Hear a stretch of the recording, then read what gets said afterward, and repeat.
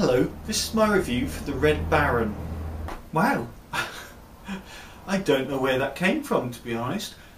I actually didn't really see this film coming up. I didn't see any mention of it in the pre-reviews or anything. Came out, wow, blew me away actually. I thought it was a very heartwarming story, really good, very beautifully done. I mean, really beautifully done. It's like a war film, but with heart. Obviously, it's still about war, and it's still about somebody who killed at will, but it was done in such a nice way. I actually really felt for the characters.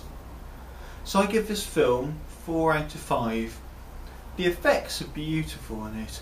It's just making reality and real life just a little bit better in the film, so it's a bit more believable and a bit more warlike. Absolutely brilliant. Nothing really wrong with it at all. Found it very enjoyable.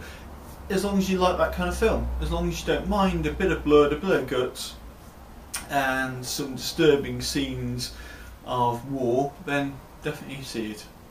Please don't forget to subscribe or rate and comment below. Thank you.